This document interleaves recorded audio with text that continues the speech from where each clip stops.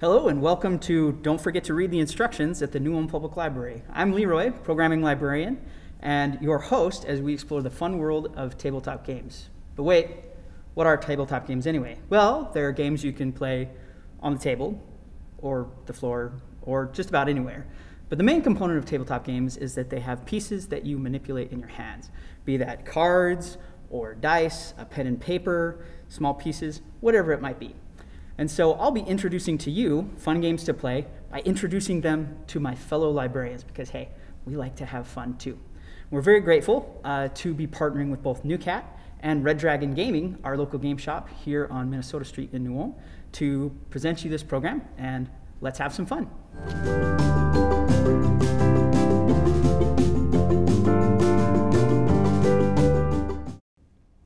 Hello and welcome back to Don't Forget to Read the Instructions.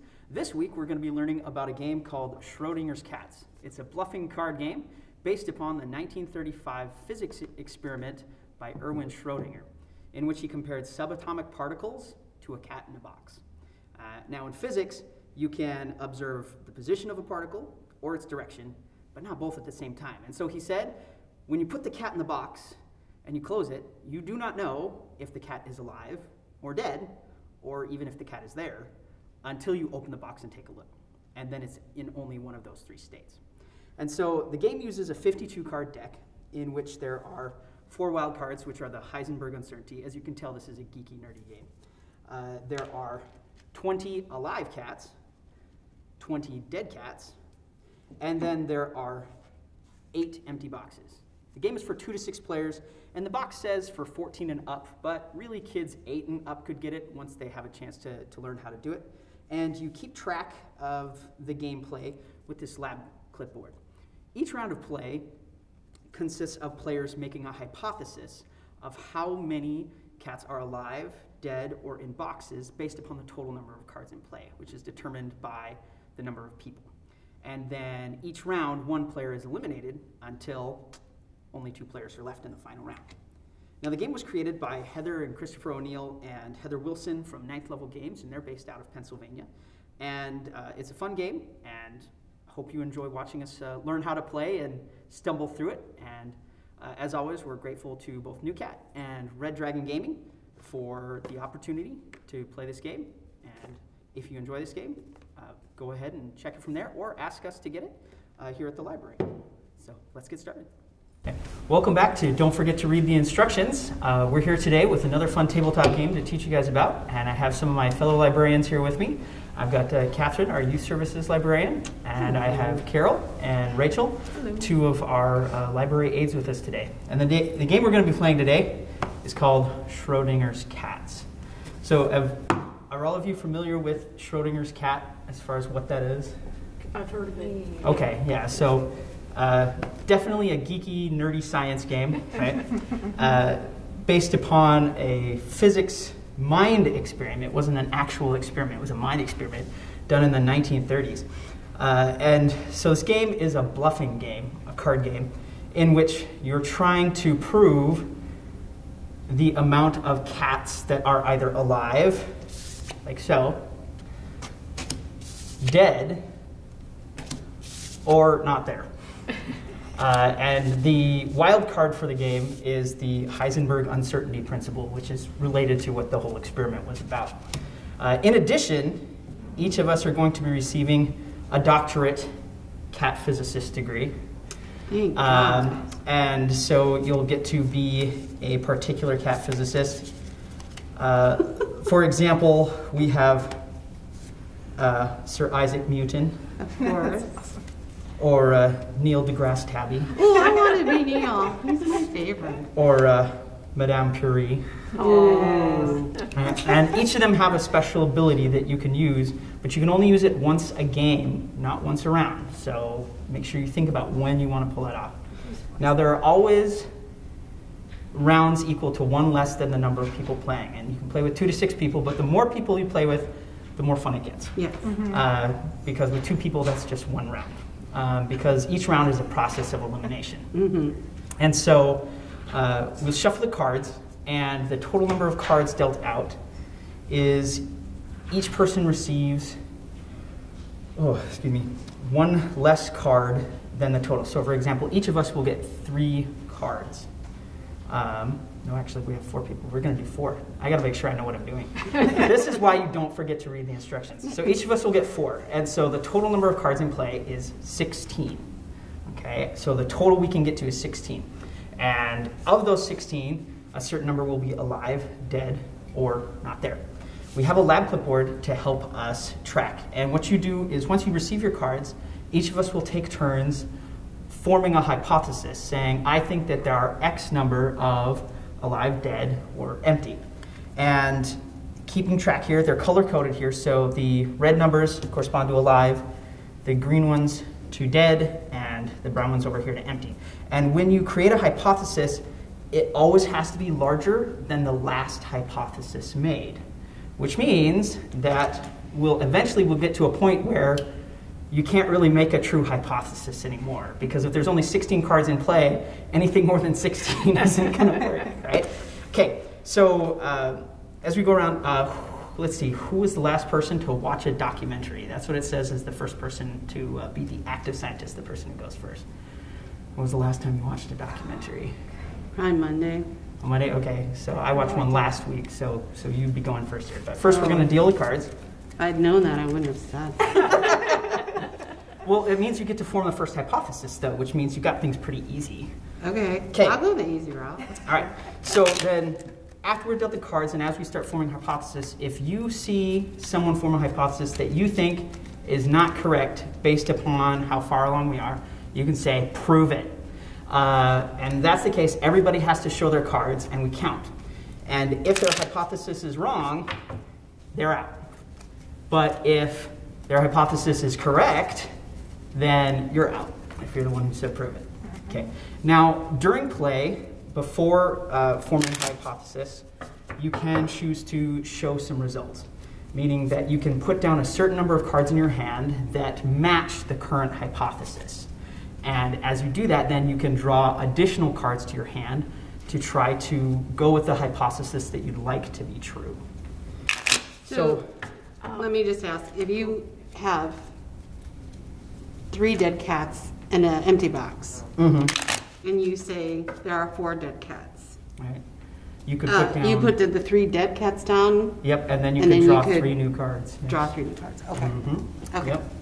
Okay, I get that part.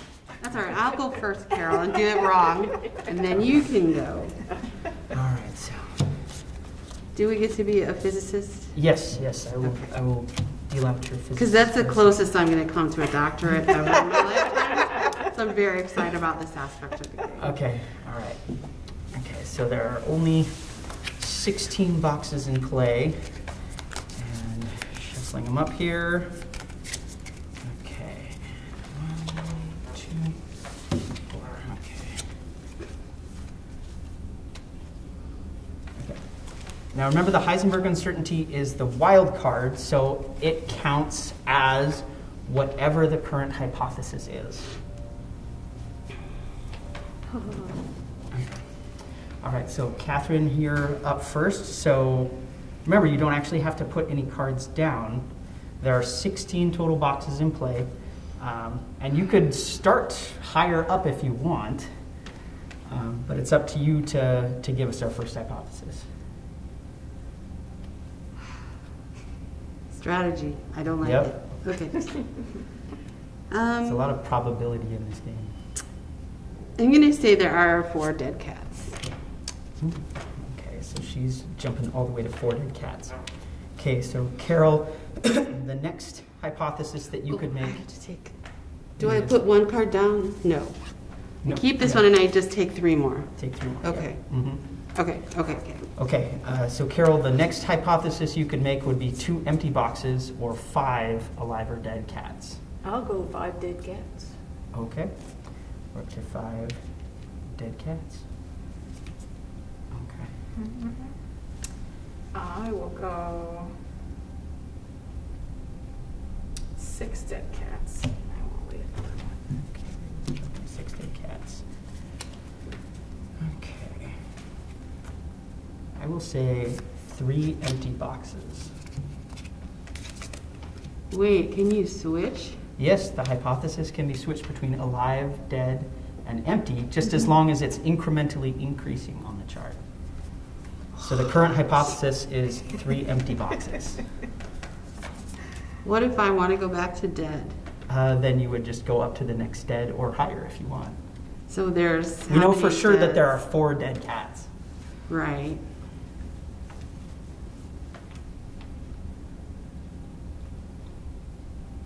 But Carol said there were dead cats too. And now you have the monkey wrench with the empty boxes. You're confusing me.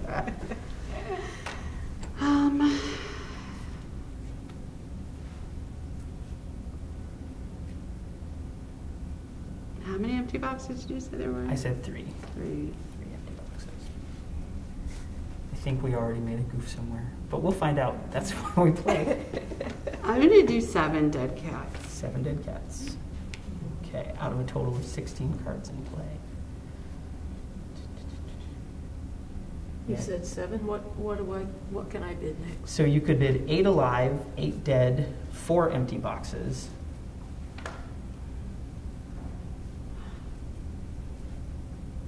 Tell me that again. Okay, you could bid 8 alive cats, Okay. or 8 dead cats, or 4 empty boxes. I'll go 8 dead cats. Okay, 8 dead cats it is. I will go 4 empty boxes. 4 empty boxes. Okay.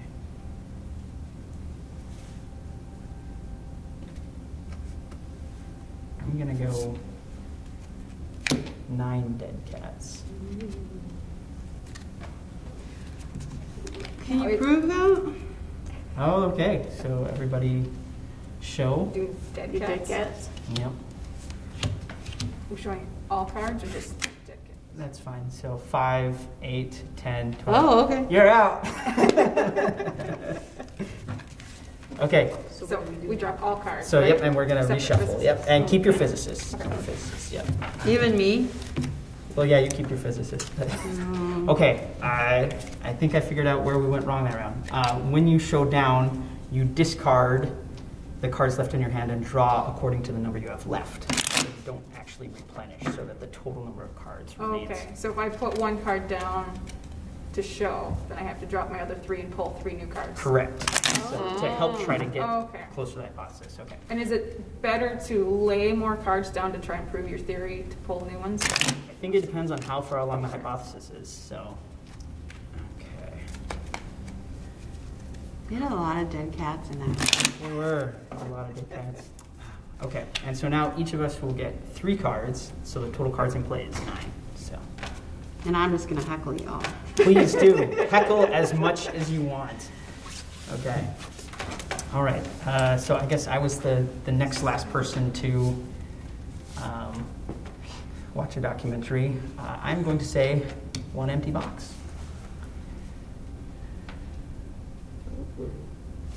And my choices are 2 empty boxes. Well, you can go up to 3 alive or dead, 4 alive or dead, or up to 2 empty boxes next. Oh, 2 empty boxes. Okay, we're jumping lines here. There's only a total of 9 cards, I so this is know. going to go fast. This is going to go fast, I think.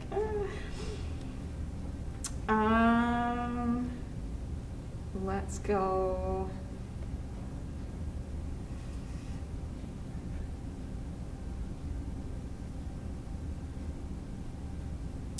Five alive cats. 5 alive cats. Okay. I'm going to go 3 empty boxes. You're in trouble, Carol. My Somebody's choices going are. on. 7 alive or dead, 8 alive or dead, or 4 empty boxes. I'll do the 4 empty boxes. 4 empty boxes. Oh, come on. I'm sorry, Rachel, you're in real trouble now because there's no way. No. All right, 5 empty boxes. Oh, 5 empty boxes. Oh.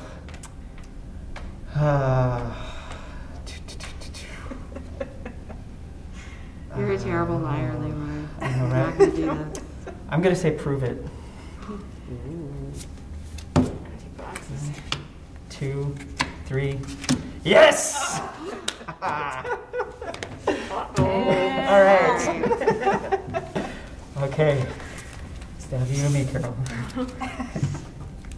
Okay.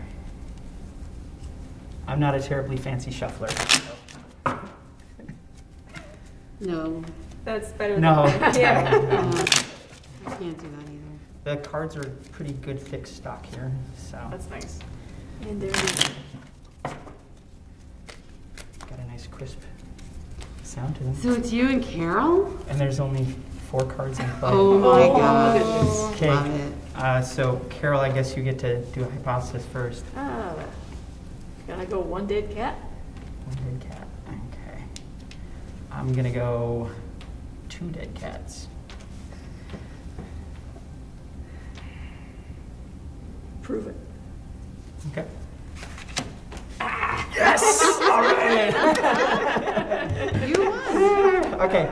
So I guess, like I said, when you start out, the more people there are, the rounds take longer, and then it goes pretty fast there towards the end. Can you explain what we did wrong? The first round. Okay. Again, just because I Sure. didn't quite catch it, and I'm not sure if the Okay. viewers will have. So, all right. So, for example, if I wanted to show some results, and I'd say, my hypothesis was 5 alive cats. If I put down 2 alive cats to help show my hypothesis, then I would need to discard these 2 Okay.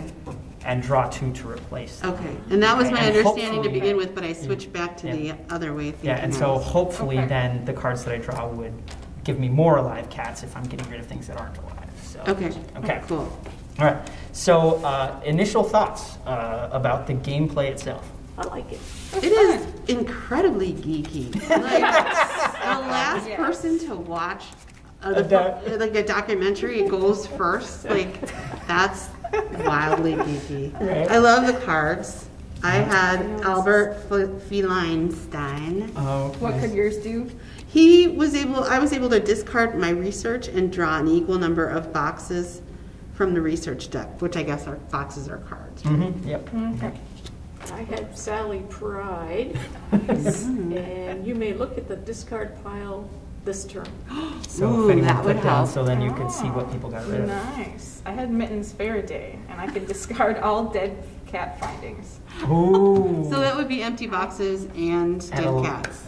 No, just dead Just cats. dead cats, Just dead okay. cats, yep. And I had Whiskers Fein Cat, where you could make it so the Heisenbergs didn't count as findings. Oh, that's cool. Those really once you get going, you can really get pretty vicious with some of these.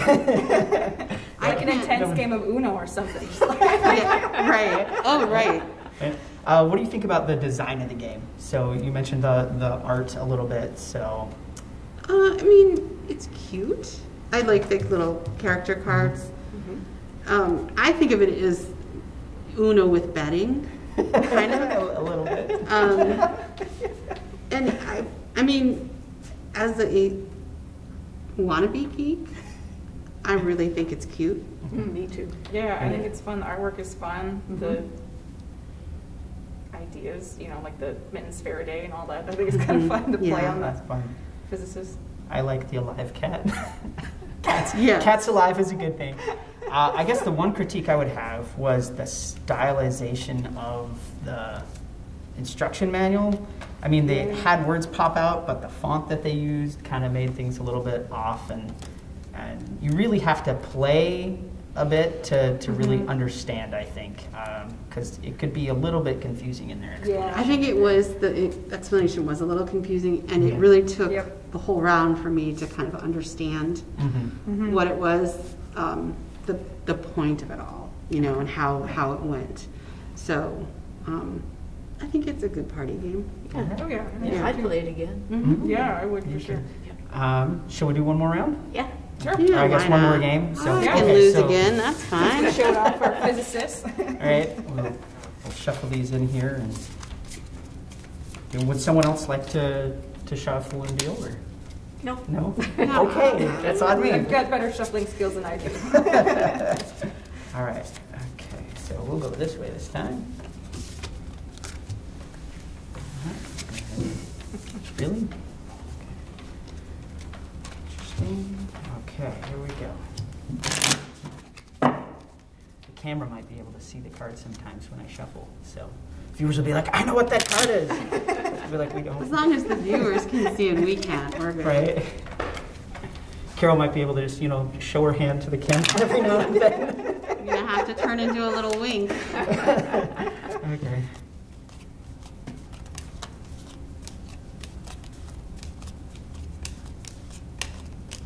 Okay.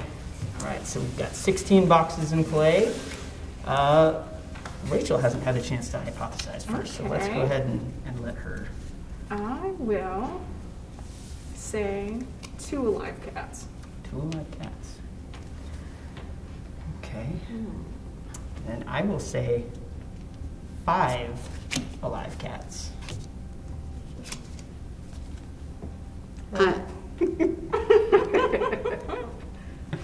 I'm gonna say 9 alive cats. Ooh, wow. Oh, really jumping it. Out of 16, that's over half already. Prove it.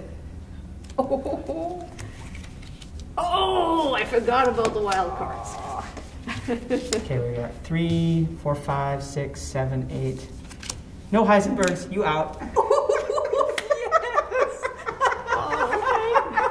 gonna go get a drink of coffee. That was the perfect time to use that card because there were So mean. Unbelievable. See if I ever come back to another game play. I'm not sure what just happened. Let me tell you, Carol. Sucker punch. That was a sucker punch. That was. Wow. This is why you don't play with just 2 people because it would get very, Oh, man. very intense very quickly. cards might start flying. It's still better than Monopoly, I think, but Oh. as far as Can we never do Monopoly? no, Monopoly takes forever anyway, and everybody knows what it is. So our point here is to share games that people haven't seen Haven't before. quite heard of. Okay, I'll start things off with 1 empty box. And I can go 2 empty boxes. You certainly can. Okay. I'm going to say 5 alive cats. And I'm going to play my physicist. So I'm grabbing. I can grab 2 extra boxes. Oh, nice.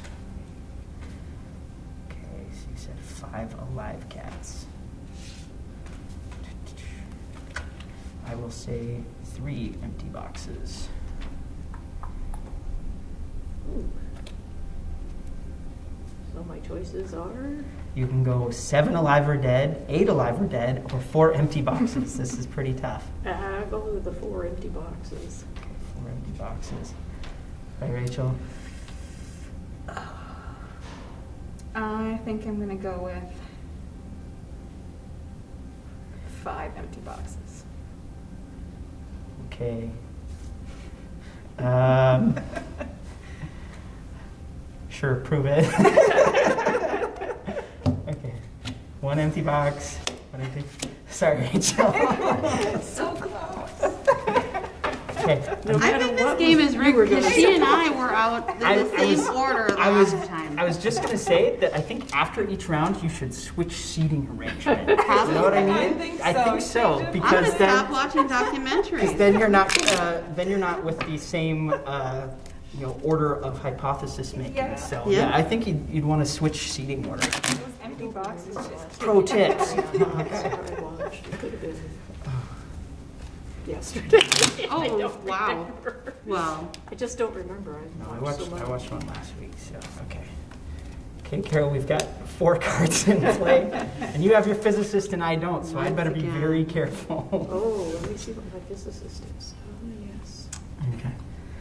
All right, you're up. Ooh. 1 dead cat. 1 dead cat. Okay. I will say 3 dead cats. Prove it. Oh! Yes. All right. All He right. wins again.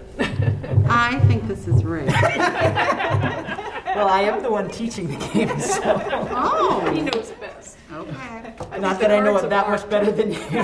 But, all right. So as you can see, this game can be a lot of fun, and we hope to see you next time on Don't Forget to Read the Instructions.